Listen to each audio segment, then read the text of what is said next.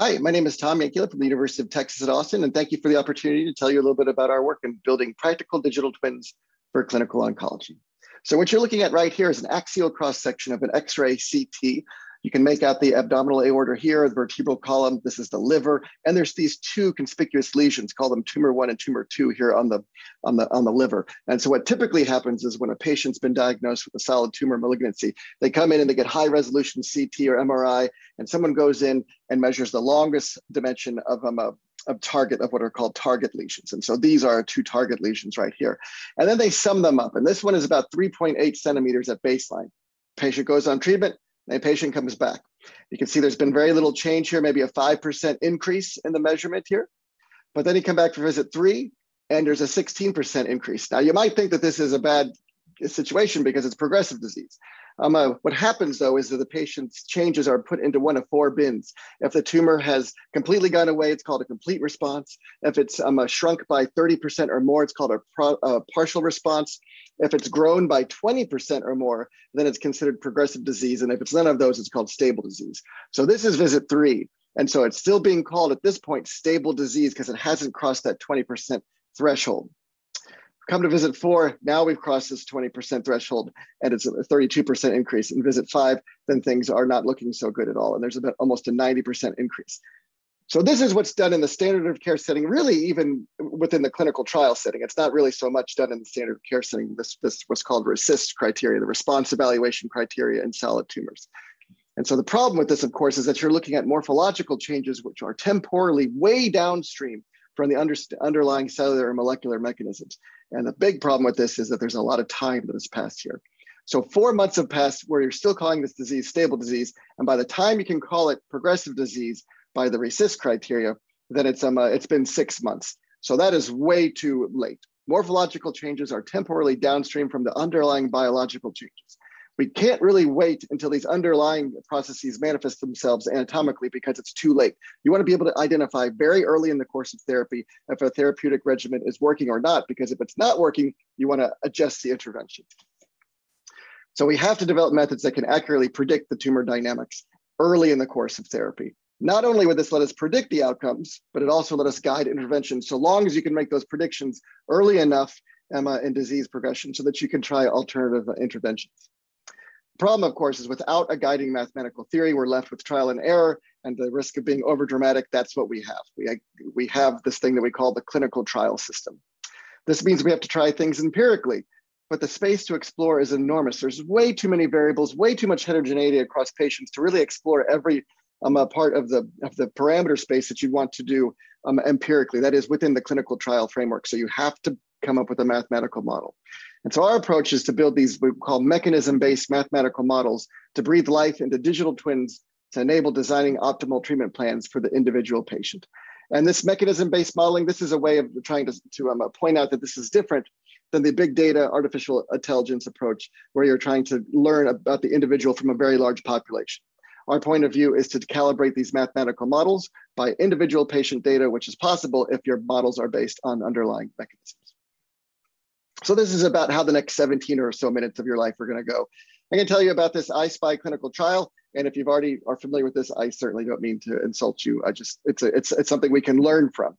And then from this suitable motivation, we'll move into physics and biology-based math modeling and then show how that can be used to build digital twins and potentially work towards N=1 clinical trial, where the 1 is the individual patient, of course. All right, so ICBio employs this adaptive clinical trial to increase trial efficiency by minimizing the number of participants and time required to evaluate a new therapy. So what typically happens is the ICBio is this sort of forced acronym that I can never remember. But anyway, there might be 10 arms going on, 10 different experimental regimens and 1 standard of care regimen. And a patient comes in and presents with a series of characteristics. And based on those characteristics, they're put to one of these trial arms. And as the patient progresses through it, you can see what their response is. If their response is good, then the next time a patient with those sort of characteristics comes onto the ICBio trial, they will have a higher weighting to go to the arm that patient just went on. So here's the picture. Right here, you've got your ICBio network. A new patient comes on. They're going to be placed onto an experimental or control arm. You look at the patient outcome, whether it's residual cancer burden or pathological complete response for these patients. This is a neoadjuvant therapy, so therapy before surgery. And if you go to surgery and there's no tumor left, it's called a pathological complete response. And that's what you want to get to, because the 5-year survival for patients that achieve a path CR in the neoadjuvant setting is very, very high. So depending on what their outcome is, you update the predictive probabilities of how a patient with these characteristics who performed well on that arm that they went on to, you update the predictive probabilities. And then after enough of this, you either see that that particular arm is working really well for a particular set of patients, and then you move it along into the clinical trial thing, potentially getting FDA approval. But if it's not going well, then you terminate that trial arm. And then this update, you update the randomization probability. So for the next patient who comes in, if that previous patient did well on a particular arm, then you would update the trial probabilities for that patient to go on to that arm and have a chance of a good outcome. So patient characteristics and outcomes are used to update how future patients are assigned to study arms. The adaptive design seeks to place patients on arms less likely, this is exactly opposite. The adaptive design seeks to place patients on arms more likely to help them, and do so as possible in the life of, as soon as possible in the life of the trial. So we seek to develop methods that accomplish this for the individual through prediction rather than the population, which is what's happening for the I-SPY through assessing populations. And once again, I want to emphasize that this has the word wrong. The adaptive design seeks to place patients on arms more likely to help them, and do so as soon as possible in the life of the trial. All right, so I-SPY seeks to assess early in therapy which population would benefit from a particular treatment. So our goal is to try to predict early in therapy which individual will benefit from a particular treatment response. So trying to move from assessing to predicting, and from the population to the individual. Of course, it's not just about predicting a response. The predictions have to be actionable. So you want to be able to guide interventions. So our goal here is to build some mathematical models that can incorporate patient-specific information to make patient-specific predictions. And the metaphor that we like to tell about a lot is that just as satellites provide data for weather forecasting, information on humidity or temperature gradients or pressure gradients, wind speed, all this stuff populates variations of the Navier-Stokes equations, and you use that to provide a weather forecast. Here we're going to do the same thing, but we're going to use imaging data to provide data for tumor forecasting. So just as you might have a global humidity map going into a weather model to make a weather forecast, we have measurements on blood flow and cellularity going into a tumor model to make a tumor forecast. And this is a sort of a paradigm we put in place, good grief, 7 years ago now in this perspective piece.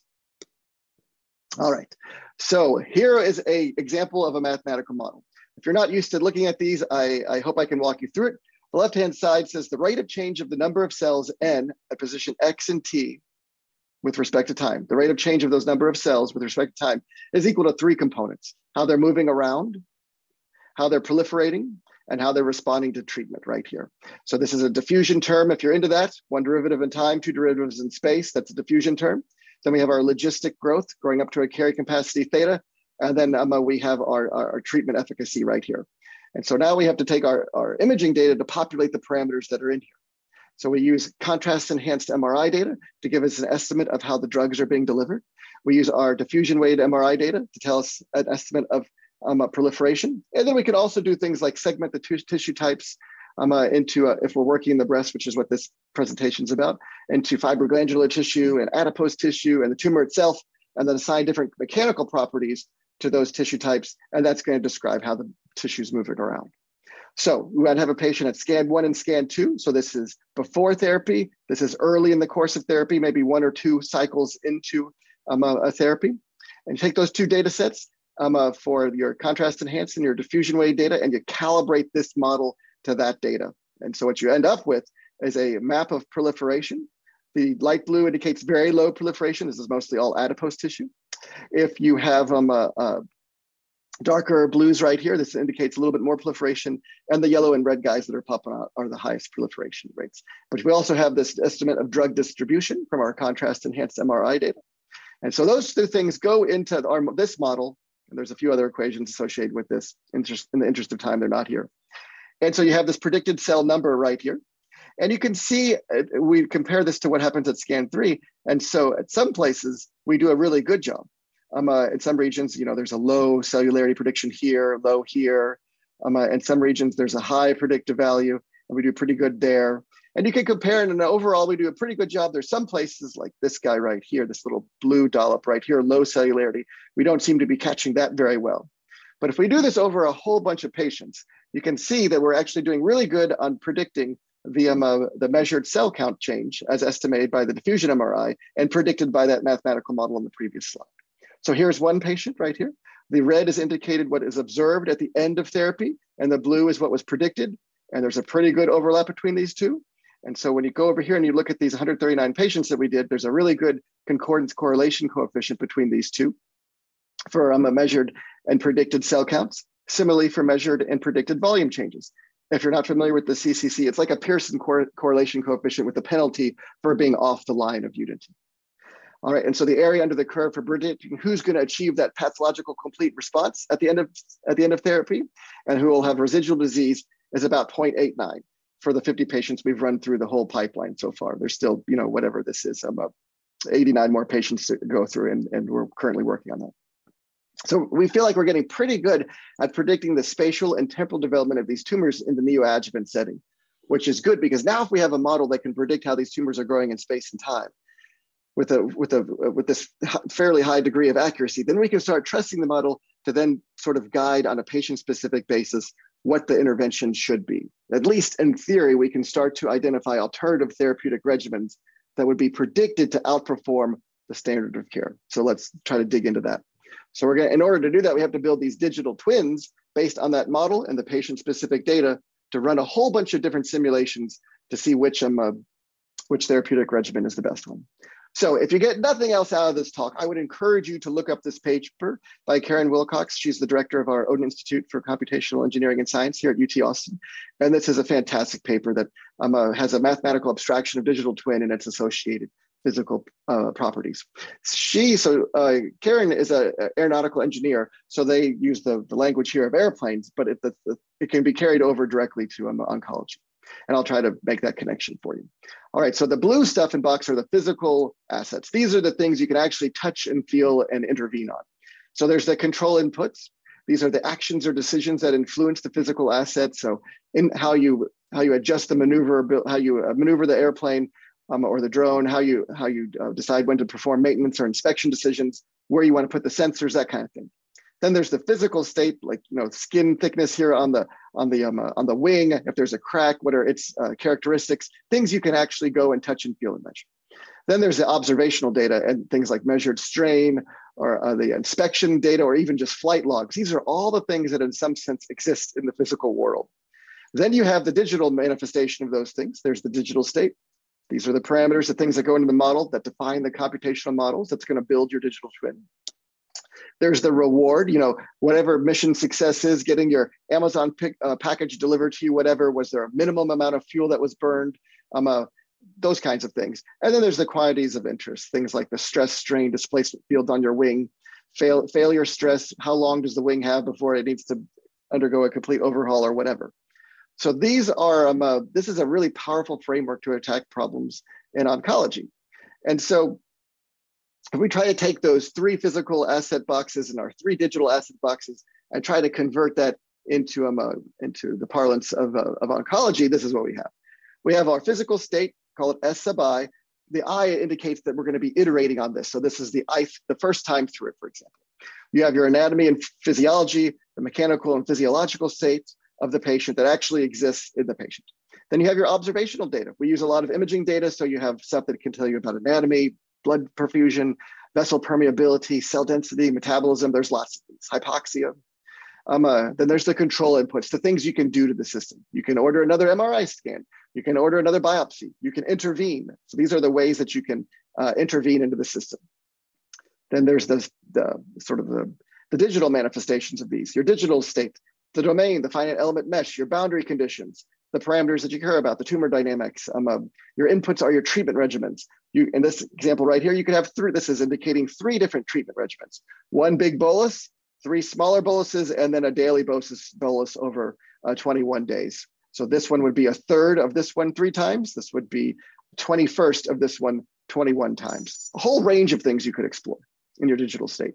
Then there's your quantities of interest, how the therapy is distributing in and around the tumor shape, cell density throughout the tumor, and then there's your rewards. For us in oncology, these are things like treatment efficacy and toxicity. And so you can imagine exploring your outcomes as a function of dose and scheduling, and perhaps the optimal measurement is right here, where every point on this surface here is a different combination of therapies and interventions and timing and dosing and so forth. But once you have a mathematical model that can recapitulate how a tumor is growing and responding to therapy, this is the kind of thing you can do. And you can't do this by trial and error. There's too many parameters, too many patients would be required. It would take forever and $1 gazillion. So the patient presents with the physical state, SMI. You make some observations on that. You then build your digital state to sort of map out your quantities of interest and try to optimize these so that your rewards are optimized. And then you go around and you take another set of measurements, perhaps. And perhaps could it change if you're going to take another biopsy, could perhaps also change on if you're going to change your treatment, and then it iterates around, loops back around to physical state S2, and this goes around until the conclusion of therapy. I want to drill down a little bit more on this one right here. We made some progress on this guy. So if we look, there's a lot going on here, so I'll try to guide you through this. So now we're looking at the change in drug concentration from a single dose that's over here. This is the outline of the breast, nipple would be here, chest wall is over here. The tumor is inside this sort of dashed box right here. So this is one dose, concentration of the drug goes very high, and then it wanes due to the pharmacokinetics of the drug. And so there's a very high concentration initially, and then it washes out over time. And by the time a few days have passed, depending on the half-life of this drug, there's not a whole lot left. But if we can take the same total dose and distribute it differently, then we can see that the concentration in and around the tumor is maintained higher over the course of therapy. And this is due to the, at the risk of, for lack of a better word, the pipes that are feeding this tumor. And each person's tumor is differently. So each therapeutic regimen is going to be optimized on the individual patient so that you bathe this tumor in drug for as long as possible. So if I pull out this drug here, segment out the drug and render it in 3D, this is the concentration. The color tells you the concentration. It's very high at first, and then it wanes, and this is the size of the tumor. Whereas if we have these multiple therapeutic options, or sorry, if we have this alternative therapeutic option where we give the same total dose, but a smaller amount each time, then the tumor is bathed in drug for a longer period of time, and you would hypothesize that this one down here, this is the predicted response to a multi-dose. It's going to end up with a further decrease in tumor size over this 21-day regimen right here, a little bit more than 50% reduction. So we've kind of done a poor man's version of this in a small number of patients, 11 patients, preliminary work. And what this is here's the percent change in the breast tumor size, and this is patient number over here. So the blue is what the standard regimen would give the patient. In fact, this is the change the patient actually had, that blue right there. And then the red is what what we feel our best alternative regimen would be. So in some patients, there's absolutely no change at all between what they received and what we think their best regimen would be. In some patients, there's very little change. But in some patients, there's a very big change. So in this patient, they're going from stable to disease to partial response. Similar story here and here. Here, we're going from progressive disease on what the patient actually responded to what we would hypothesize would be stable disease if they're given our alternative therapeutic regimen. And the key here thing is that the best alternative regimen for all these patients was different for all of the patients because they all have different vascular features, all have different morphological features. And so this is trying to get at the idea that you really need to do patient-specific therapy. But if you don't have a mathematical model under the hood describing how to do it, you're left with trial and error. Just to summarize here, the differences in the reduction in tumor size between the standard and optimal alternative regimen ranges from 0% to about 50%, these guys. And on average, it's about an initial 21% reduction over that 21-day regimen. All right, so our summary here, we want to get beyond just assessing response. It's not good enough. It takes too long. And by the time you're assessing response, the patient has already undergone weeks or months of therapy that haven't given him the best benefit possible. So we want to get past assessing response and we want to get to predicting response. ICBio illustrates the power of adaptive trials by running many different trials at one time and updating the probability for a patient to go on a particular arm when a new patient presents based on the successes or failures of the previous patients who have already gone through the trial. But it's still only at the population level. We want to be able to do this at the individual patient level. And we feel that the physics and biology-based modeling captures the spatial temporal dynamics of individual patients' tumors using their individual characteristics that we get by imaging or other ways. Our lab happens to do a lot of imaging. And so that you can populate these mechanism-based models with patient-specific data to make patient-specific predictions. So digital twins plus physics biology-based modeling provides a practical means to optimize patient outcomes. Once you have that spatial temporal a model that can accurately recapitulate how the tumor is changing in space and time, then you start to have some faith in it or some trust in it, and you can go on the computer and try a bunch of different therapeutic regimens to find the one with the highest probability of maintaining tumor control for as long as possible. And I would emphasize that this is just not, it's not just computer games. We're trying to get past this idea of looking at changes at the population level to look at the changes at the individual level, because that's the whole problem with cancer, right? The heterogeneity is so great. It's not just one disease, right? It's somewhere north of 100, depending on how you carve it up. So a woman doesn't just have cancer. She just doesn't have breast cancer. She may not even have just triple negative breast cancer. She has one of the 5 or 6 subtypes that are currently identified. And the drugs are getting more and more targeted to try to capture the heterogeneity of the individual patient. So our models have to capture that individual heterogeneity. And I just don't see how that can be done with using only an artificial intelligence big data approach. I feel like we really have to use these physics and biology-based models that can rigorously and directly capture patient-specific information, from their therapeutic regimen here, to how it's being delivered, to their proliferation rates, to how the tissue mechanical properties are preventing the tumors to grow in one, preventing the tumor cells to migrate in one direction versus another. Of course, these are all the people who do the work. Highlighted work from David Hormuth, Ernesto Limo, and Chengyue Wu. I, of course, just sit in the corner and worry about budgets. But I thank you very much for your time, and thank you very much to the patients who participate in our studies.